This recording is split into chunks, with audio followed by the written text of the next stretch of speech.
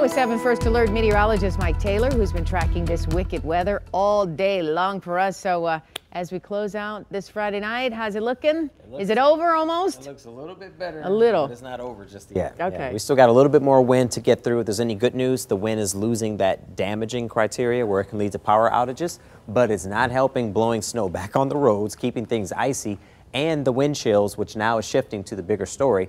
There's one thing I want to point out to you. Here's a look at this area of low pressure, still intensifying, by the way, as it pulls away from us. So good news is that it's losing its influence on our weather, but that is not the case around the GTA and the Toronto area. But let me take you out west. Winds will shift from the west-southwest. When that happens, it's going to bring moisture off the lakes and it's going to reignite the lake effect snow machine.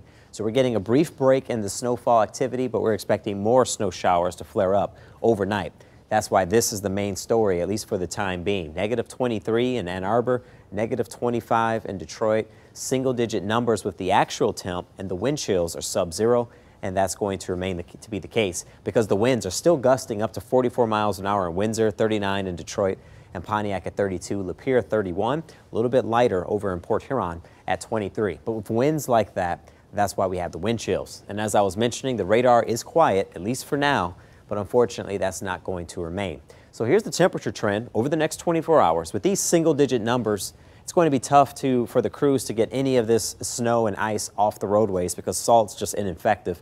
And it's going to be, I guess you could say it'll work on Christmas Eve, just very slowly. It's really going to take until Sunday into Monday before we could really do something with getting these roads clear. I will mention when you look at the wind chills, frostbite can occur just within 15 minutes for tonight into tomorrow morning, so the cold air is really locked in place, and this is really the peak of it. So 5 for the overnight low in Detroit and Lapeer, 0 in Pontiac, sub-zero in Ann Arbor and Adrian and Monroe. So it's going to be cold for tonight. Those snow showers I was talking about during the overnight hours, any one of these bands could easily drop another inch to 3 inches of snow. They could be intense just because the air mass is so dry, and that could definitely drop a lot of snow in a short period of time. Let's get to the 7-day forecast now. I want you to see your Christmas forecast. 20 degrees of blowing snow still around, but that high temp of 20, that's some rare air, even for Michigan standards. That'll be the coldest in about 18 years. So it's been a while since we've been that cold, especially for the holiday.